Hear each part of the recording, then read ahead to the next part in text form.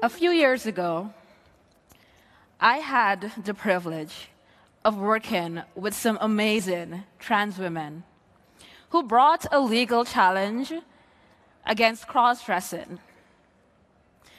The law was struck down and removed from the books. But laws are only as successful as the changed attitudes around them.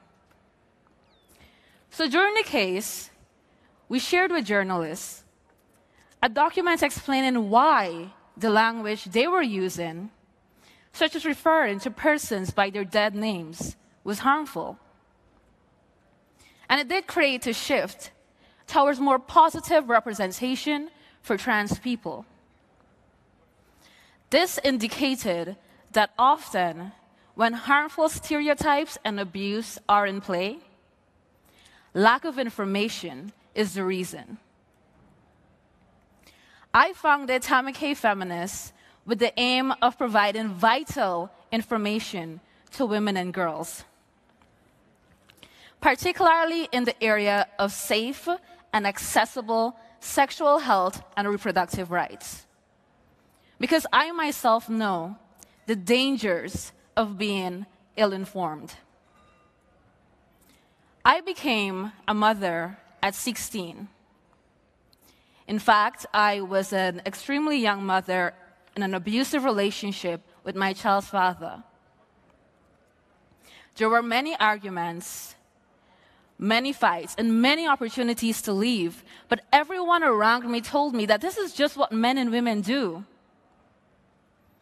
It wasn't until I had a belt wrapped around my throat that I realized this is not the way that things should be. And if I allowed it to continue, I might end up dead.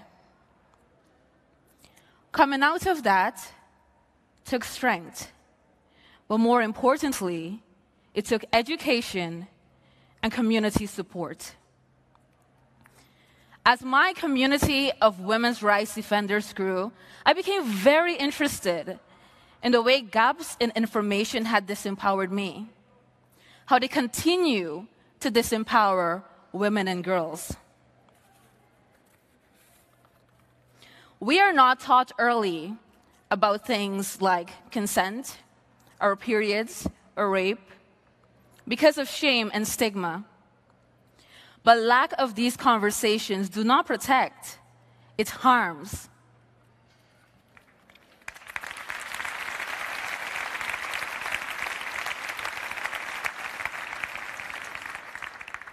Tamùkke was born out of my desire to spread the information that I lacked.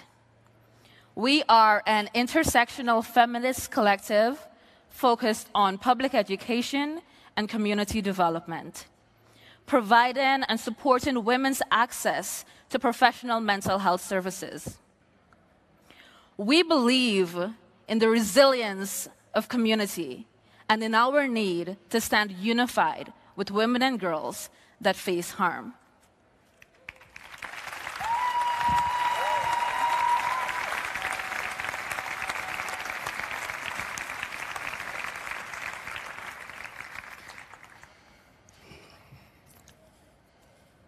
Cross-dressing seems to be flashpoints which expose gender stereotypes and lead to abuses.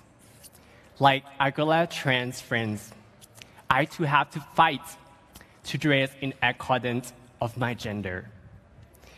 We, young people, are taught in school and university to work hard toward our dream jobs, family, and happy life.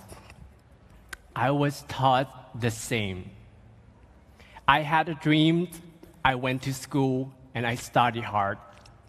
But when the moment came to celebrate my achievements, the graduation ceremony, the university insisted that I dress as a boy. At that moment, I felt hopeless and humiliated. Why I studied like everyone, but my freedom and my celebration were taken from me. 20 transgender friends and I decided to stand up for our rights. We created an online petition, and after a few days, the petition went viral with 2,000 people calling for the regulation change.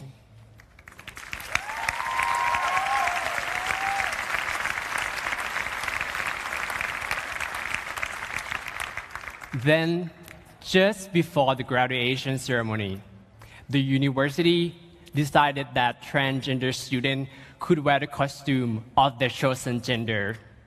We felt so happy breaking barrier for the next generation.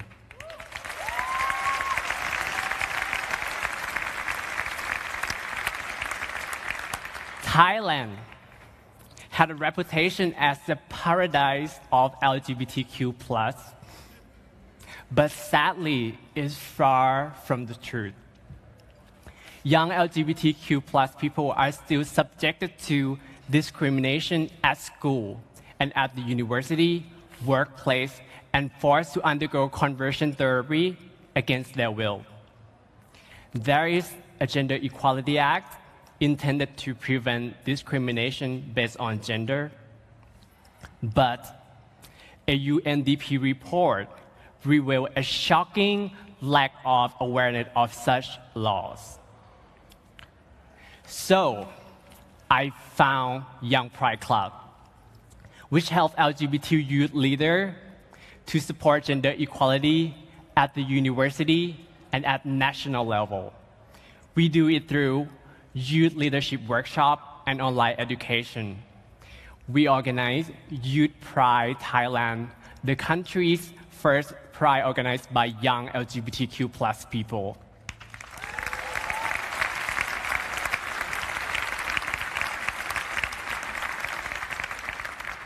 And recently, we and other youth leaders from the Rainbow Coalition for Marriage Equality, we marched on the street across the country, and we petitioned online, gathering 300,000 signatures demanding that marriage, same-sex marriage be legalized.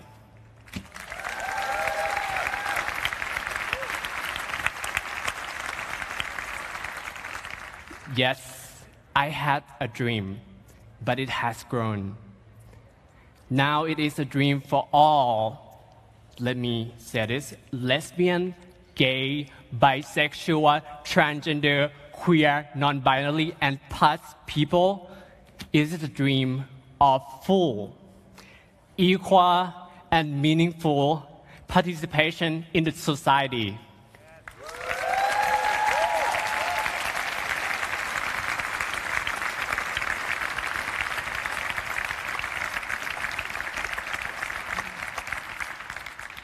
Let us help to realize best dreams of LGBTQ+ equality and equality for women and girls. There is power in standing together. As my friend and mentor, and I would say, you touch one, you touch all. Thank you. ขอบคุณค่ะ